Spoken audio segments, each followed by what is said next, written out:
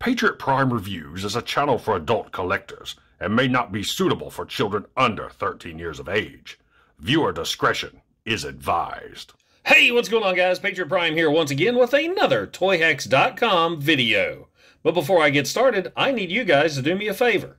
If you're watching this video right here and are not a subscriber of Patriot Prime Reviews, please consider hitting that subscribe button right now.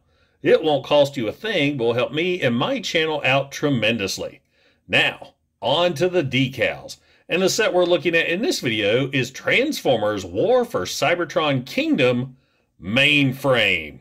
Now, Mainframe here, of course, comes with the Ark, but he has his own separate decal set. And this set includes 3 decal sheets, one, this real large one on foil backing, and 2 smaller ones on vinyl. So now, without further ado, let's take a look at Mainframe, both before and after Toyhax decals. And welcome to Patriot Prime Reviews.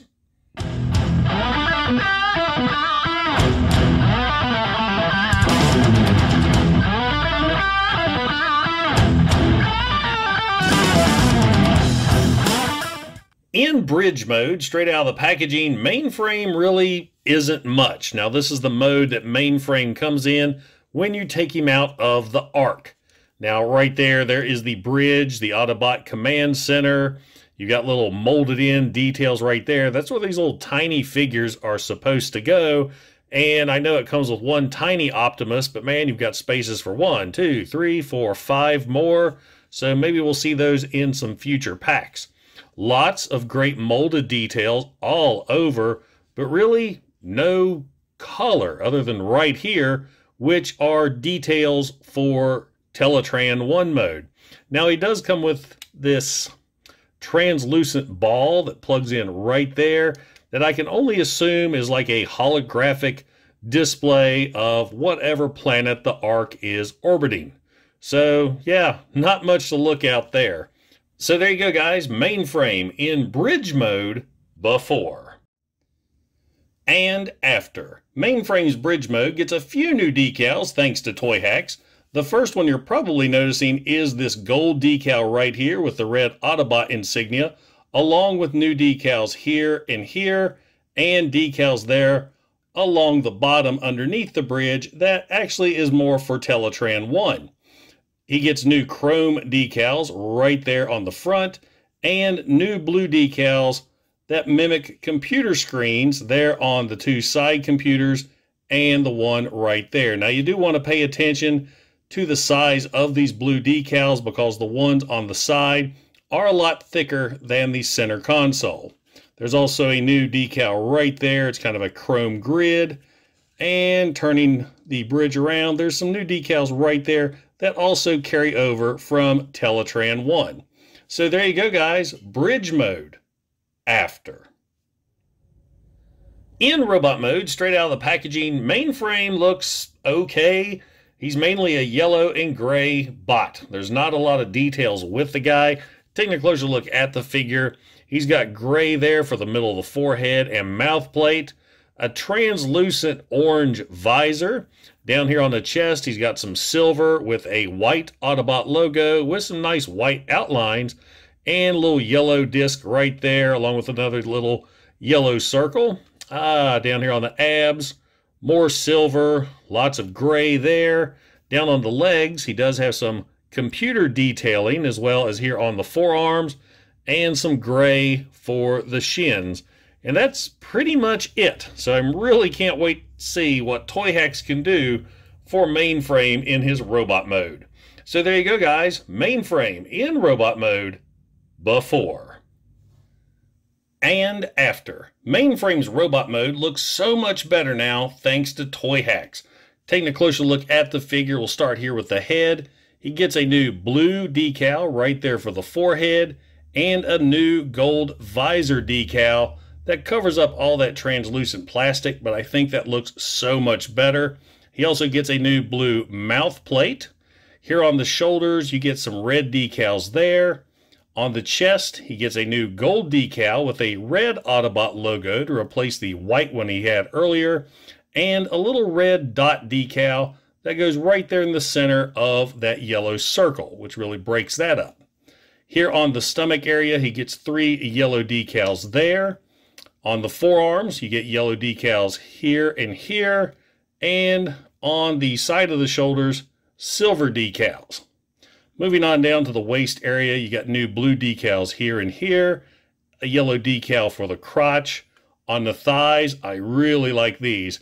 You get these decals that wrap all the way around that really break up all of that yellow. Now moving on down to the legs, a lot of these decals do carry over for Teletraan-1 mode. You got gold decals here on the side, new blue decals for the knees and the shins. And here on the side of the legs, you got a little decal here and there. So there you go, guys. There is Mainframe in robot mode after.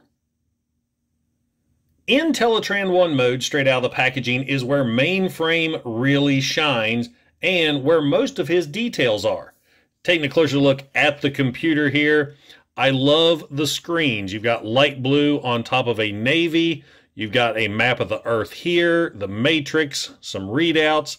There's the arc, vector sigma, more readouts there, more readouts up top. Great molded details throughout. I mean, this thing looks really good and very faithful to, well, Teletraan-1, which is my background. There's also some details down here. You got more details there and some gray on the bottom that you did see in robot mode with the legs. Also, included with Mainframe, you do get 2 golden discs. So you've got right here on the back, you got hieroglyphics that look really good and very faithful to the Beast Wars television show. And then here on the other side, you've got, it looks like records, and you have the Sounds of Earth, I guess volume 1 and 2. So those are pretty cool. And you also get the Sky Spy from the very first episode from the Generation 1 cartoon. Lots of nice details, very nice silver right there, and I love how it's catching my ring light. Let's see, no real paint applications whatsoever, but still, it's a nice addition. So there you go, guys. Mainframe as Teletraan-1 before and after. Now, this right here, this is the mode where the Toyhax decal set really shines. I mean, look at what they've done to Teletraan-1.